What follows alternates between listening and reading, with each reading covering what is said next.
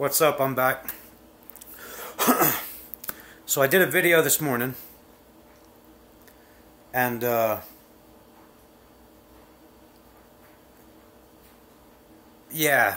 wasn't conscious of what I looked like, so I cleaned up a little bit. Sometimes you're in hermit mode so much that you don't even look at yourself. You don't even realize that so much time has gone by. But the message for this morning is simple. It's me accepting that basically if you have enemies, you're doing something right. If you're ruffling up some feathers, you're doing something right. You're living out your truth. It's supposed to be that way. But the reason I want to thank my enemies is because I once was there too. I used to look at people and be jealous, envious, and you know, they had that it factor, but I didn't quite realize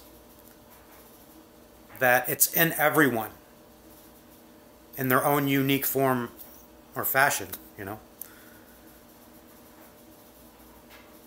But if you've been following this channel for a little while, this whole channel is basically a blueprint.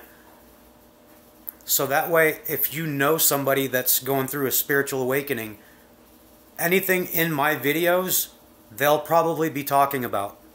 Or they'll be aware of a new dimension opening up to where they can explain things that most people can't. And 1:44 just passed on the clock, so that's truth. I'm going to go create something else. I can't talk about it, but it's going to be pretty fucking cool. So I might loop some information from time to time, but as far as this channel goes, it's complete. So I hope you've liked my little project on the side. Also meshed in with personal experiences to make you feel like you're not alone, right? That's the whole point of unity and humanity, is that by sharing we help one another, and most of all ourselves. So I wish you nothing but, I wish you everything you want in this life and the next. And I am truly blessed from God to have this opportunity here with you to crack open my shell, as we say. You are loved. You are loved. You are loved.